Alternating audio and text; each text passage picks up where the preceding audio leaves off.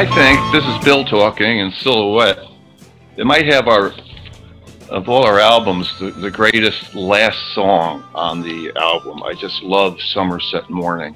And also, that was a bass line that in Somerset Morning that I would not have chosen to play. There's notes in there that Peter specifically came up and taught me note for note on his Casio. And that is not what I would instinctively play, and I really enjoy it for that, because I would not have done that. I would have not chosen those notes, and it's great. I find Somerset Morning rather touching. Why is that? It just has that sound, and it does sound like something from some,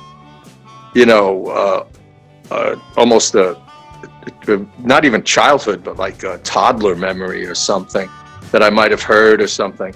That's an instrumental, a melody that I've had in my head for about 40 years. Possibly predates the Fleshtones. Maybe not. Totally inspired by the recordings of Bert Kaempfert, who I love, but also Sonny Boy Williamson, oddly enough. Yeah, that is interesting. Some of his more emotional kind of bluesy things. And the title comes from about 3 years ago for Marilla's birthday, my wife, for those. I surprised her by taking her to Bermuda for a few days. And the place that we stayed in is in a village, outside of a village called Somerset. And the cottage that we rented opened up to a little, like a terrace. And then there was a bay. And in the morning, you could see sea turtles. It's very shallow, luminescent kind of bay. And you could see sea turtles swimming in it. And it's a nice morning.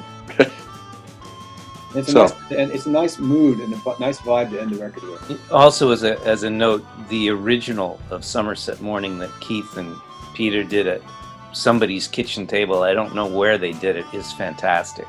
The one that the demo basically that's a worthwhile insider's listen someday for you, Joe. Yeah, of Somerset Morning. Yeah, it's fantastic. Coming up, maybe. Yeah. The kitchen table sessions. Kitchen table. Yeah.